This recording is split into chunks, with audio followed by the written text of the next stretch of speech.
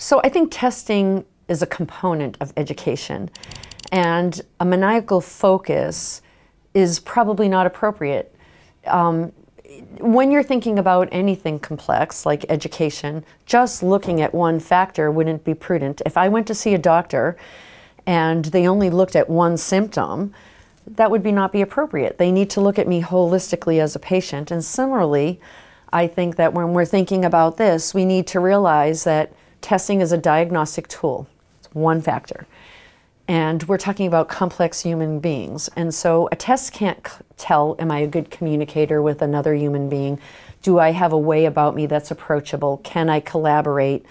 Do I really listen? Do I translate what I'm hearing into actions? And that's, on a bubble test, that's very difficult to capture.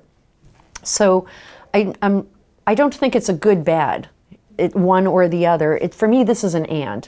In addition to testing, what do we need to look at to make sure we are nurturing and growing the whole child into a whole adult and really to tap into their potential? And testing is an indicator. But there's so much more to life than that test, and we really are trying to prepare them for life.